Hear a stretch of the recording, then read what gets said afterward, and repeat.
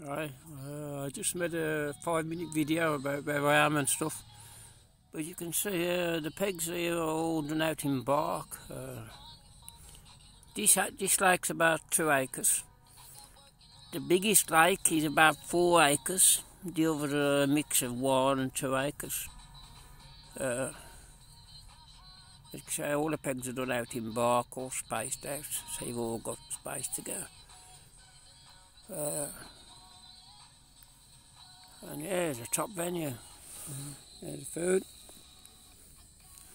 Burger and chips from the food wagon.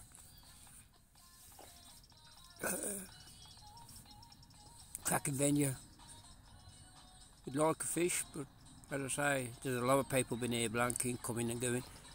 Over them 4 pegs over there, there's been 3 or 4 guys come and gone.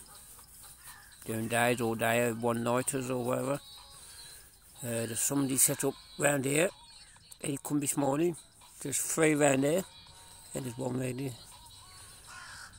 So yeah, when they switch on, they're supposed to switch on pretty good in here. But yeah, I think it's the drop in temperatures at night. But yeah, it's all good.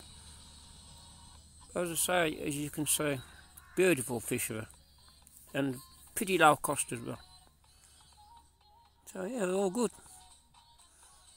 I'm not impressed with it, but I'm giving it a plug because normally I don't name the venues where I'm fishing. I don't know when I'll be back here.